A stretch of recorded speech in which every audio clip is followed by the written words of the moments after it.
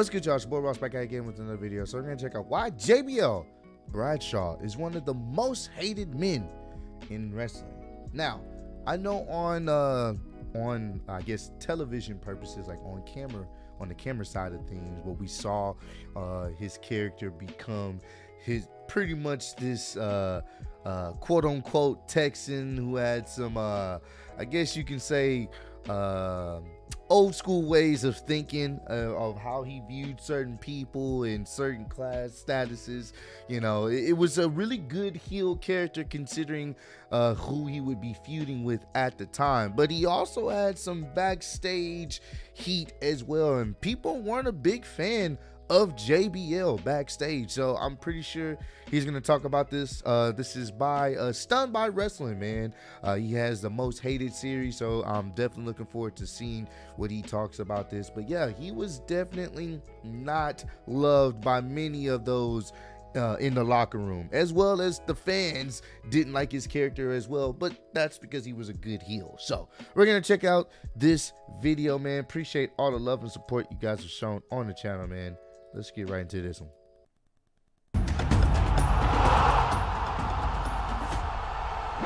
Fans will probably remember John Bradshaw Layfield for one of his runs in WWE. As Bradshaw, he tag teamed with Farouk in the Attitude Era as the Acolytes, also known as the APA. Later, during the Ruthless Aggression Era, Bradshaw would morph into a totally different character, that of JBL, and would main event the SmackDown brand and become WWE Champion. Bradshaw started his sporting career in football, having signed with the Los Angeles Raiders, but he was released before the 1990 season began. By 1992, Bradshaw had transitioned to pro wrestling, debuting for the Global Wrestling Federation based in Texas. Bradshaw had a full and varied career, utilizing an entertaining, roughneck, stiff Texan style in the ring, no matter which persona he was inhabiting. I'm gonna be honest with you, that clothesline, it's just, bro, he's laying it in. He's not holding back on that clothesline. His clothesline from hell, it literally was from hell. He would retire from full-time wrestling in 2009 to pursue outside interests, later returning to the company in a commentary and managerial role. However, throughout Bradshaw's career, there have been many reports of him attacking other personnel backstage. Even viewers watching at home weren't safe, with Bradshaw providing some of the worst commentary in WWE history. In this video, we will take a closer look at exactly why John Bradshaw Layfield is one of the most hated men in wrestling. Hey, we all know, well, for those who don't know, but a lot of us know his issues with Mauro Ranallo and how he pretty much bullied the guy, you know what I'm saying? And, you know, he definitely caused some potential, you know, issues with Mauro, you know, and other instances as well behind the scenes, so.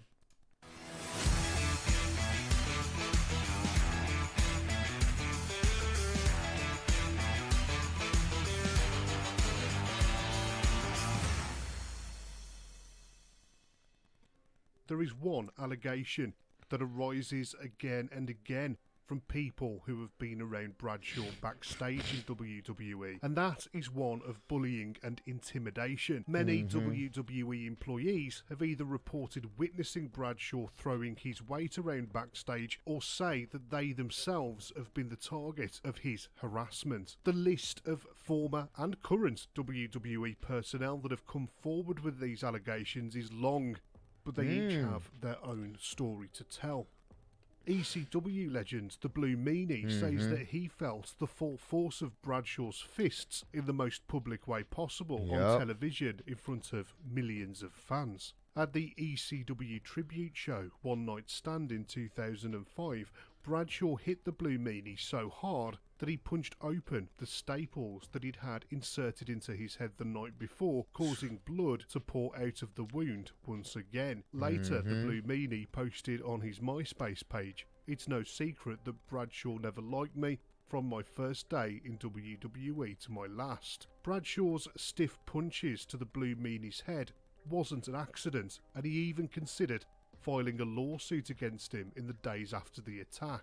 The Blue Meanie would eventually back off on the lawsuit, however he would still get a measure of revenge when WWE decided to capitalise on the animosity between the men and booked them in a match. Meanie's longtime tag team partner Stevie Richards clattered Bradshaw with a savage chair shot, which was a receipt for his friend's treatment at the time. The exact reason that Bradshaw... That was a real receipt.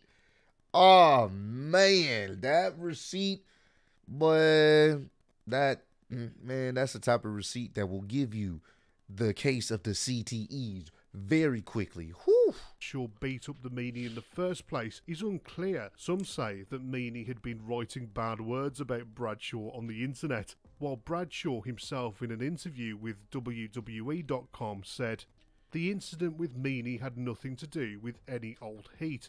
I don't even know the guy. I couldn't care less about the fat little kid." For other alleged victims, however, it seems that Bradshaw's bullying was completely unprovoked, and they felt it wasn't possible to fight back. It seems more cruel to pick on non-wrestlers, as Bradshaw allegedly has done on multiple occasions. Not even announcers, referees or women were safe. Charles Robinson and Billy Silverman came over from the rival organisation to work as referees in the WWF. Silverman and Robinson in particular became whipping boys for the bullies. According to Silverman, there were many abuses, with one of the worst occasions being when Robinson was held down and stripped before being bound with tape and gagged. Robinson was then attached to a cart and wheeled around the arena backstage naked for everyone to laugh at. Silverman also alleged that Bradshaw threatened him with violence if he didn't carry large amounts of his liquor across the Canadian border for him. When Silverman quit his job with the WWF, he specifically cited Bradshaw's behaviour towards him as the main reason. Wow. Former ring announcer Justin Roberts worked for WWE for 12 years. He released a book after he'd finished with the company entitled Best Seat in the House, where he gives a first-hand account of the bullying and harassment he faced during his time in the company. Damn. Roberts stated that Bradshaw repeatedly told him to go and kill himself each time they came into contact, and referred to Roberts as dipshit and numbnuts. Roberts also relayed a story in which he had his passport stolen on a tour of the UK, meaning he couldn't fly home with the rest of the crew and had to visit the US Embassy in London to get the situation sorted out. Justin Roberts didn't name Bradshaw in the book, he chose to keep him anonymous instead. John Morrison confirmed that it was him. In an interview, he said that Bradshaw had asked him and his tag team partner at the time, Joey Mercury, to steal Roberts' passport for him, but they both refused to do it. In a long deleted tweet, Bradshaw refuted the claim that it was he who took the passport from Roberts, saying, "I didn't take Justin Roberts' passport. Could have been anyone. He was hated by the whole crew. He's an idiot." Dave Meltzer reported in his newsletter an incident where Bradshaw went after a non-wrestler member of staff who had taken time off from WWE to look after a parent who was dying at the time. Hey man, JBL would have to see me.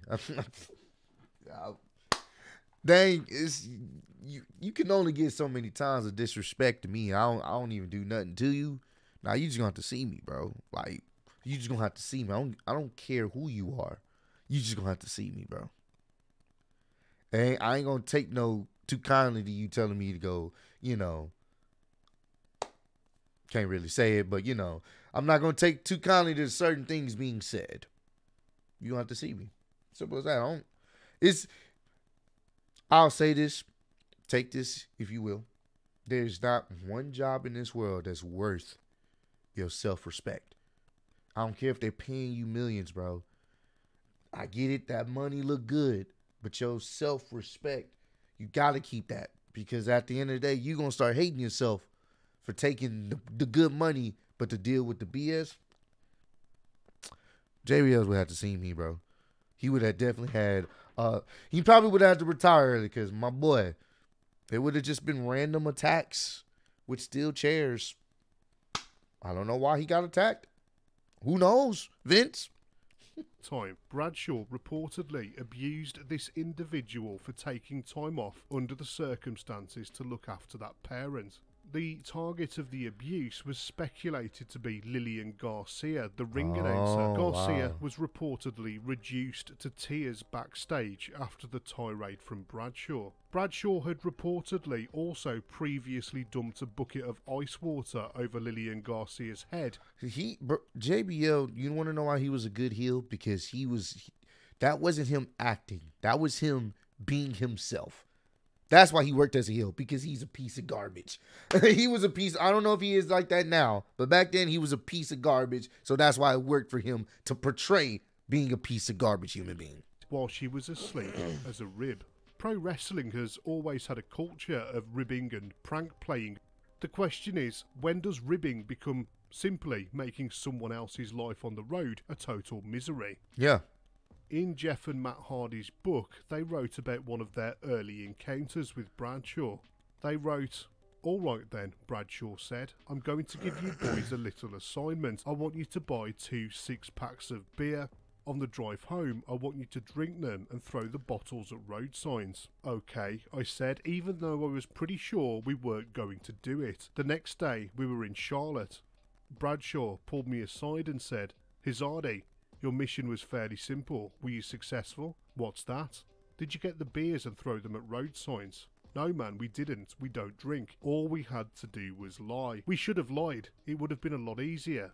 Bradshaw was pissed off in the worst way. For the next few weeks, we'd say hello to him and he'd just say, "Go to hell." We'd go to shake his hand and he would look at us, not extending his hand. "Go to hell." Our match was next, so we went to the ring and wrestled, and when we came back, our bags had disappeared. Our clothes, our money, our credit cards, everything. The room was completely empty. Then Bradshaw came walking in and said, "What's wrong, guys?" In his book, Adam Copeland... Hell no. Bro. Nah, man. Hey, me and my brother, we would just start jumping you, bro. We would have had a TLC match backstage, and we would have put you through a flaming table, bro, till we got our stuff back. Ain't no way. What type of dumb request is that, bro? We don't drink like, bro. I'm getting upset like I was there. Nah, bro, we would have had a TLC match, bro. It would have been a 2-on-1 TLC handicap match, and I promise you, JBL, I would have just, if you don't find where our shit is, we'll make you find, my boy.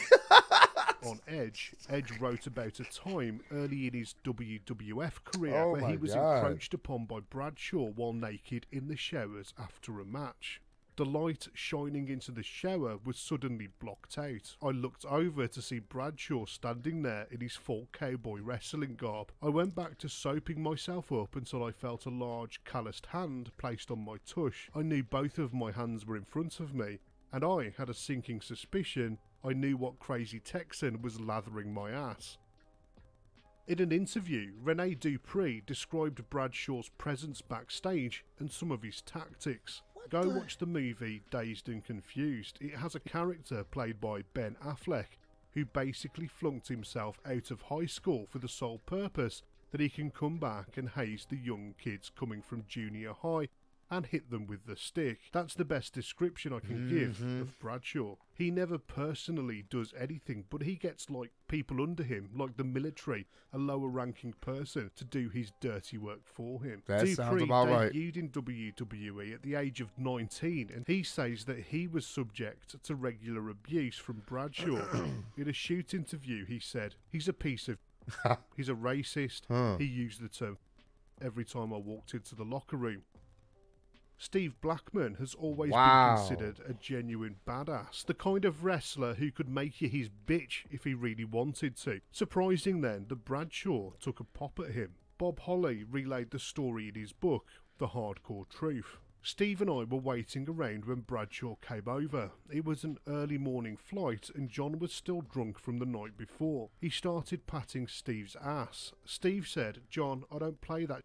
Knock it off." John patted him again and again. Steve was getting brutally pissed. He told him, "John, next time you do that, I'm going to knock your teeth out. So of course, John did it again. Steve whipped around and backhanded Bradshaw, popping him with jabs in the face. Oh. John started swinging and missing, and his head was snapping back with each of Steve's jabs. Oh. Steve stepped back, planning to kick Bradshaw's knees out, but he got his leg caught in a bag handle. Al Snow and I grabbed Steve, Ron Simmons grabbed John, and we pulled them apart. John was walking back and forth like a bandy rooster, looking to fight. Before we left, Steve told him, "I'm going to kill you." He meant it too. Bradshaw approached Blackman later in the day to apologise, but Blackman refused to accept the apology, with Blackman saying again that he was going to kill him. Oh. At the arena, word had spread amongst the locker room that Bradshaw was in big trouble. "If you have something to say to me, say it now, or I'm going to end you in front of everyone," Blackman warned. Bradshaw ended up sincerely apologising to Blackman, who graciously decided to back off. While it's no surprise that the wrestler, dubbed the world's most dangerous man, snapped in the face of Bradshaw's bullshit, it's more surprising to hear that Joey Styles did the same. Wow. Hey, he caught y'all know that equation, F around and find out. He F'd around and he found out even back then. That's what the Hardy should have did. That's how you deal with somebody like him, bro. You beat the crap out of him. You give them the beats. I believe he was gonna hurt him, bro. Like, seriously hurt him. Like, don't do that. When someone say chill out, chill out. Chill. Like, bro. He was giving him the beats. It was during It seems like. WWE's 2008 tour of Iraq, where Bradshaw had reportedly spent the majority of the week severely intoxicated and decided to make Styles the latest target of his abuse.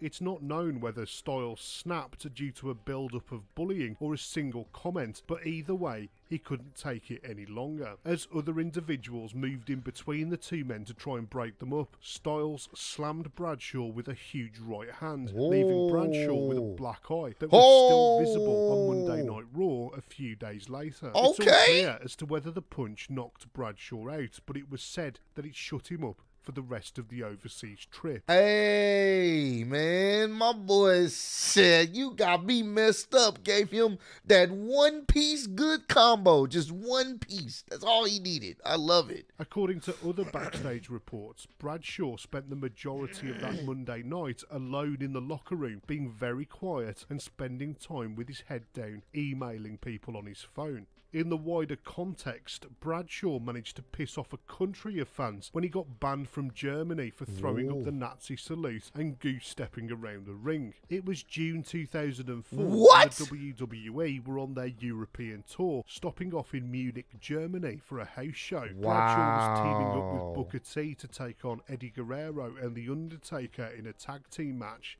During the match, Bradshaw made the Nazi salute not once but numerous times and then went goose-stepping all over the ring. The taunt nearly caused a riot to break out in the arena amongst the fans, and Bradshaw ended up being banned from Germany because of it. Nazi saluting and goose-stepping is actually illegal everywhere in Germany for obvious reasons, although Bradshaw didn't seem to care. In an interview later, he said, "I'm a bad guy. I'm supposed to incite the crowd. I've done it for decades. I really didn't think anything of it. I know how bad it is. I've lived in Germany. I draw the line between me and my character." By the end of June... I get what you're saying. I know you're a bad guy. But you also I get it. But you also kind of gotta read the room too. You gots to. You could have did anything else to piss them off, but I'm always for the heel being a good heel. But at some point, you don't want to use that I'm being a heel to get away with just doing whatever the hell you want and disrespecting whoever you want, especially in certain situations. That's like I'm going to be honest with you walking around saying the N-word or especially the hard R, the hard ER. I'm like, hey, bro, I get it, you a heel, but what the, you know what I'm saying? Hold on. You have to talk. We going to have to talk. And I get it, Vince's, he hit the my nigga, and to this day, it still makes me cringe. I'm like, what the? Oh my gosh!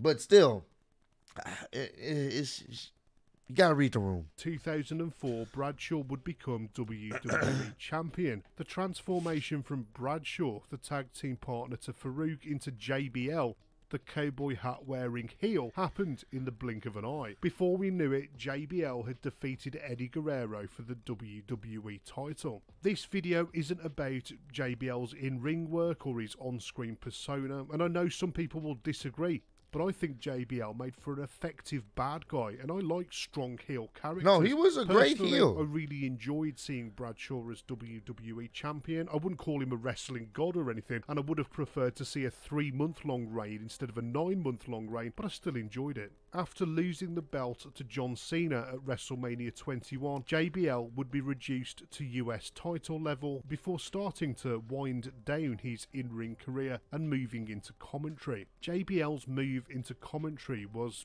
ill-advised, to say the least. Yeah. Undoubtedly, he was one of the worst, most irritating commentators in WWE history, and listening to him on Raw made a 3-hour show feel like a 6-hour show. In an interview with Rick Bassman on his Talking Tough podcast, Bradshaw was asked about his reputation of being a bully. He said, "You know, I could have deserved it. I don't know. We were younger, we broke balls, and I was a loud guy from the South. And a lot of people, I think, took that wrong." Whatever you believe about John Bradshaw Layfield, there are few others in wrestling with this many allegations about their behaviour backstage. Yeah, nah, he seemed like he was an asshole. And we gotta stop using that excuse that we were young and dumb and all this other stuff. Yeah, that is the case a lot of times, but you don't have to be an asshole like that. You don't. No one tells you. No one says when you're young you gotta be this way. No, you can choose to be however you want to be. He just chose to be that way, and people who took it, they took it, and then there's some people that didn't take it, and he would end up getting shut up. So, hey man, comment down below. Let me know if y'all would have gave JBL some of these beats, man. If he would have did some of the stuff that is alleged that he did, would y'all gave him the beats or would y'all just let it go? I'm one of them people. Nah, if I'm the Hardys and you messing with my stuff, bro, best believe you just gonna see ladders, tables, and chairs being thrown your way, and we gonna have a match. It's gonna be a match. It's going to be a handicap TLC match, and the only way it ends is you let us know where our stuff at. If not, you're going through a flaming table, and we going to have a grand old time giving you several concertos until I get my stuff back. I kind of went on a rant there. Don't worry about it. But I appreciate all the love and support. Road to 150K, and I'm still your undisputed YouTube wrestling champion of the world and your in the clutch world heavyweight champion. Appreciate y'all kicking me. See you on the next one. Peace.